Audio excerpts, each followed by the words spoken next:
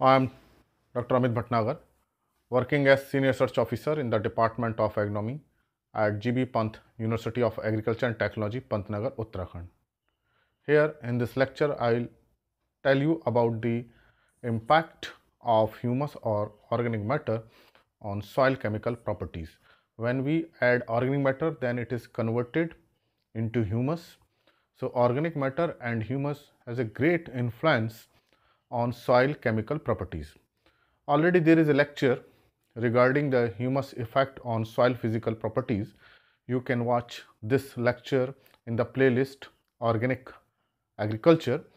And in continuation of this organic matter and humus influence, today we'll discuss about the soil chemical properties, how these chemical properties are influenced by organic matter and humus. No doubt, when we add organic matter and as the humus content increases, soil chemical properties are improved, and these are favorable for plant growth and ultimately plant yield.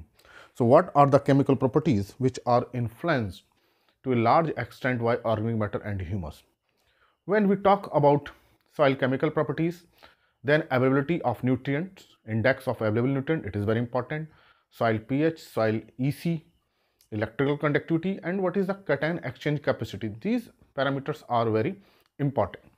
So first one is available nutrient, and as we know that 17 nutrients are essential, and these are CHO are not mineral, so 14 are mineral nutrient, means obtained from the soil or rock, and these are categorized into macro and micronutrient. And when there is addition of organic matter, then microbes act on organic matter, decomposition is there, and during the decomposition nutrients are released, whatever nutrients are present in crop residue, and we are turning the crop residue into the soil, then these nutrients are released into soil. In general, plant absorb these nutrients, 17 nutrients, along with other nutrient also. When we talk about essential nutrients, so a plant which is growing on the soil absorb all the nutrients, all 17 essential nutrients. When it is turned into the soil and decomposition is there, then during the process of decomposition, these nutrients are released. Similarly, if dung is incorporated, FYM is incorporated, compost is incorporated, so by the decomposition, these nutrient increases. So important thing is that all the essential nutrients, whether it is macro, NPK, calcium, magnesium, sulfur, or micro, Fe, Cu, Mn, Zn, whatever micronutrients, they are released into the soil. So it means this organic matter increases the availability of all essential nutrients, while in case of fertilizer, only 1 or 2 nutrient is provided by fertilizer. For example, if we are applying urea, only nitrogen is available. If we are applying DAP, then nitrogen, phosphorus, MAP, only potassium. If we are applying SSP, then phosphorus, calcium, sulfur. It means only 2 or 3 nutrients are provided by fertilizer, but in case of organic matter or organics, FYM, compost, dung, crop residue, all the essential nutrients are maintained. So because of this maintenance, availability of nutrients, plant growth is good, soil health is very good, and ultimately overall plant growth is good. So this is the very important impact of organic matter and humus, that all essential nutrients are present in soil. तो जब हम organic matter को add करते हैं, उसका decomposition होता है, तो ऑर्गेनिक मैटर चाहे क्रॉप रेजिड्यू है, चाहे FYM है, चाहे डंग है, चाहे कंपोस्ट है, उसके अंदर सारे न्यूट्रिएंट्स हैं, क्योंकि क्रॉप ने उसको, प्लांट ने उसको एब्जॉर्ब किया है, फिर हमने उसको टर्न कर दिया है उसी क्रॉप को, तो जो न्यूट्रिएंट्स प्लांट के अंदर थे वो सारे रिलीज हो जाते हैं डिकम्पोजिशन से. तो ये एक बहुत बड़ा एडवांटेज है कि अवेलेबिलिटी ऑफ जो इसेंशियल न्यूट्रिएंट्स है वो बढ़ती है.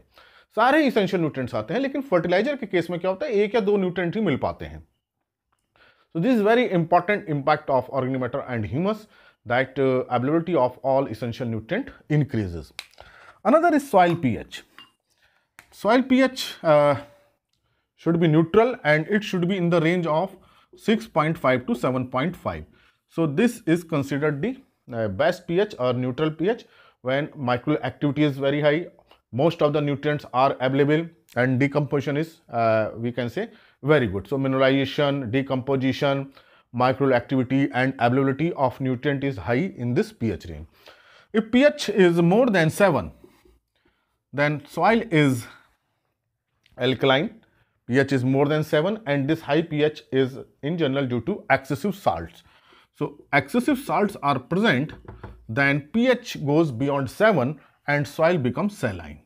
And at this high pH, micronutrients are not available, metallic cations are not available, only molybdenum is available. Most of the nutrients are not available. Calcium, magnesium available, but metallic cations are not available.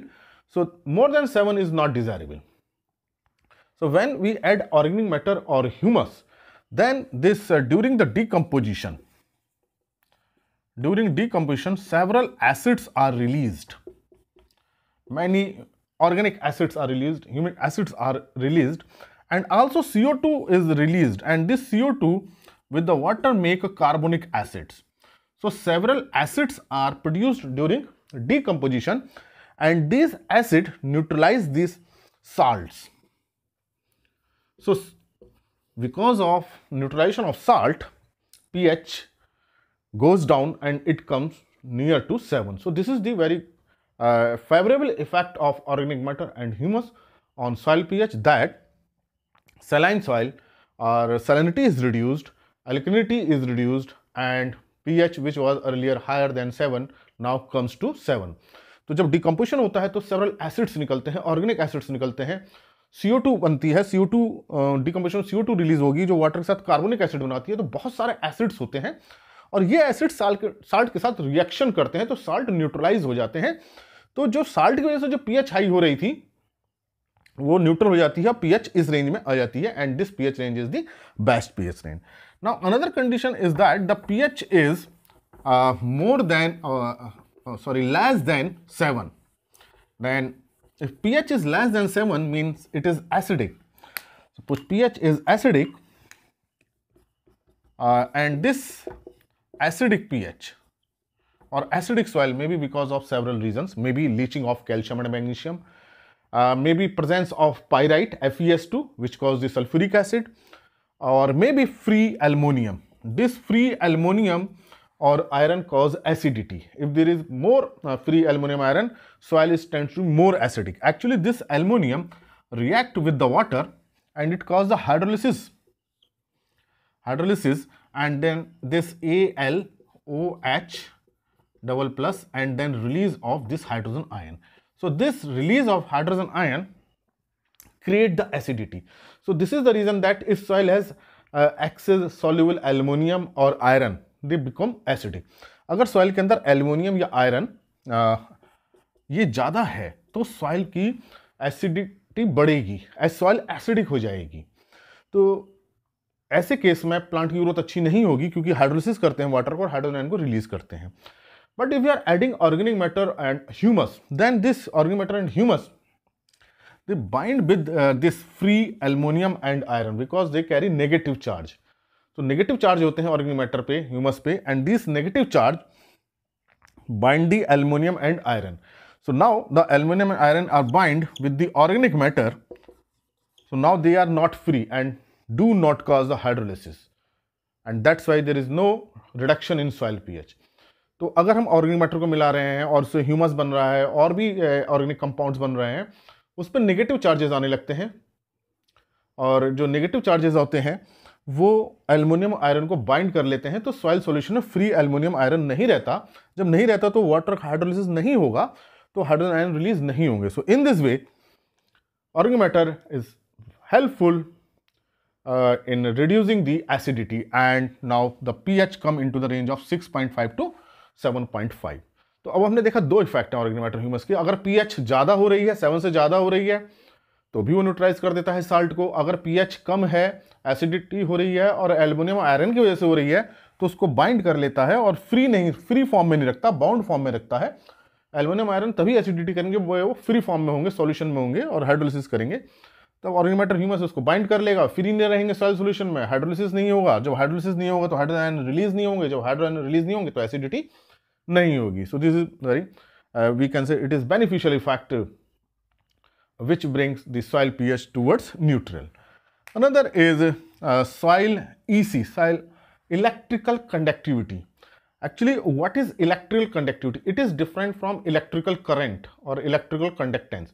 It is a property which indirectly indicates the amount of salt. If salt content is high, then electrical conductivity is more, and the unit of electrical conductivity is decisimon per meter.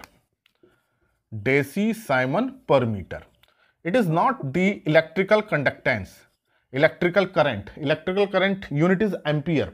ये electrical conductivity है, electrical conductivity, and it is measured by EC meter. If electrical conductivity is high, it means the salt content is more. तो electrical conductivity is a measure of salt content. अगर salt ज़्यादा होंगे तो flow जो है charge का ज़्यादा होगा. नाइट्रेट, सल्फेट, बोरेट, क्लोराइड, जितने भी साल्ट्स हैं वो ज़्यादा होंगे तो चार्ज को ज़्यादा कैरी करेंगे, तो कंडक्टिविटी क्या होगी? ज़्यादा होगी. सो अगर हम जानना चाहते हैं कि इसके अंदर साल्ट कंटेंट ज़्यादा है या कम है, तो उसके लिए हम ईसी मेजर करते हैं. अगर ईसी ज़्यादा आ रही है, it means it has high salt content, और ये high salt content not desirable for the plant. तो अब ये सॉइल ईसी को कम करता है. कैसे? क्योंकि साल्ट्स को न्यूट्रलाइज करता है. As we have discussed in the case of soil pH, the acids are released, several organic acids are released, and these acid react with the salt and then neutralize the salt. तो salt को neutralize कर देते हैं, acid different form बना लेते हैं, तो उससे salt content कम हो जाता है and EC is reduced. तो EC कम हो जाती है. Soil का EC कम होना जरूरी है.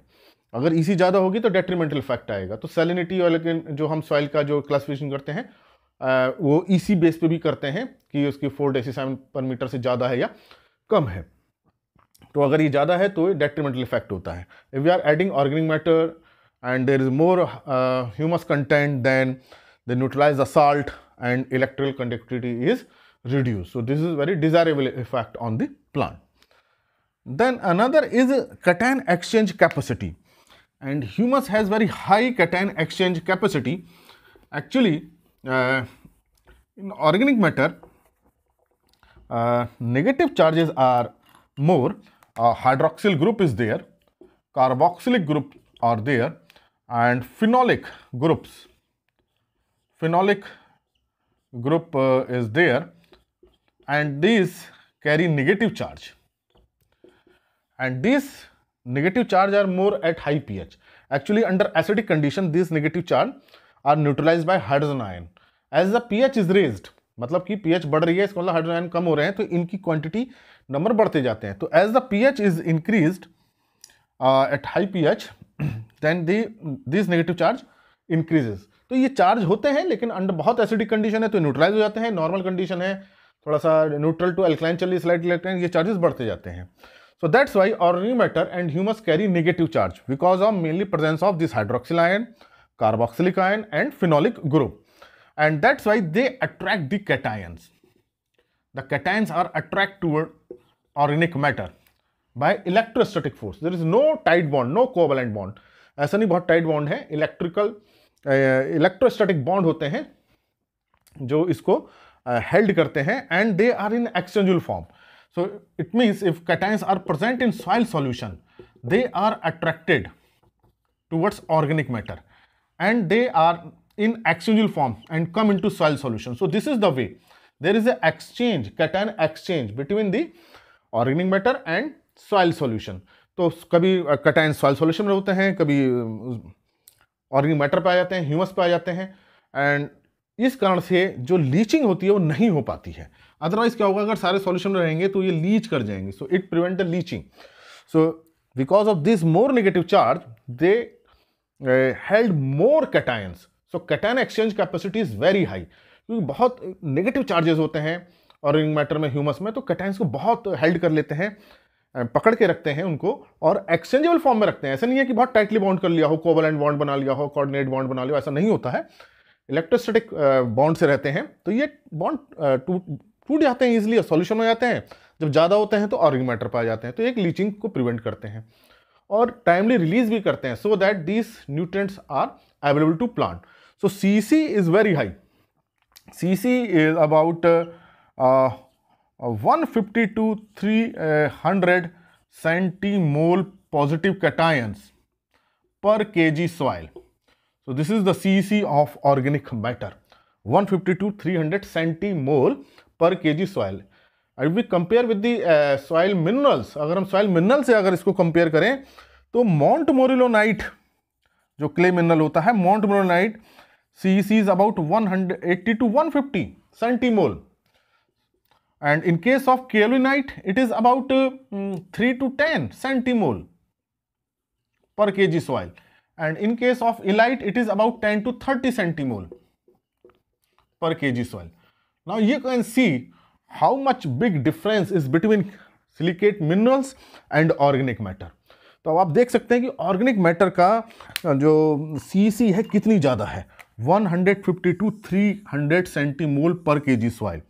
It is just double, triple compared to Mount Morillonite, 10 times more or 100 times more than kaolinite. This is kaolinite and it is illite.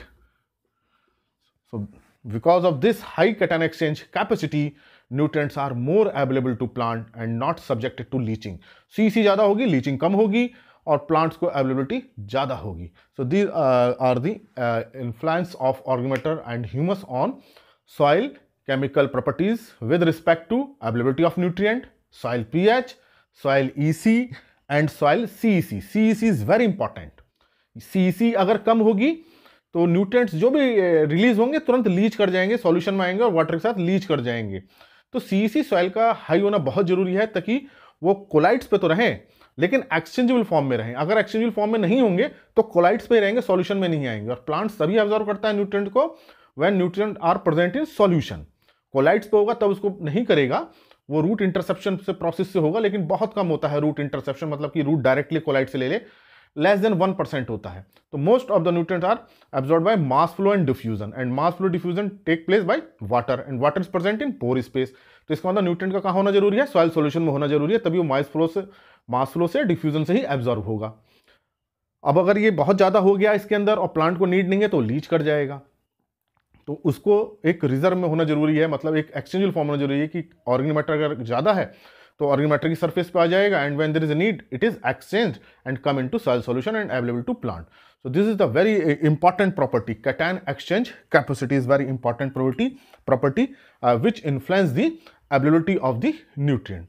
So this is the impact of organic matter and humus on soil chemical properties.